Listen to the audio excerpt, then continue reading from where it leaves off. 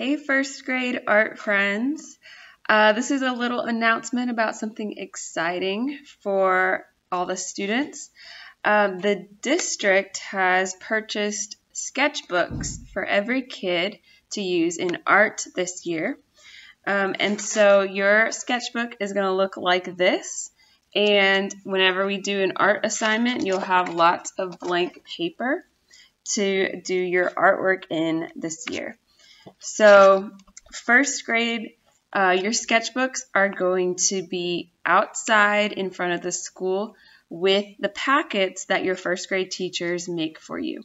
So you'll find your sketchbook and it will have your name on it and your homeroom teacher's name.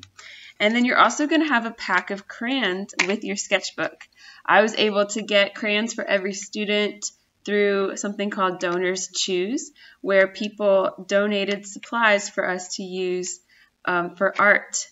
So when you come to the school to pick up your packets for your first grade classes, you're going to find these two things there for your art class.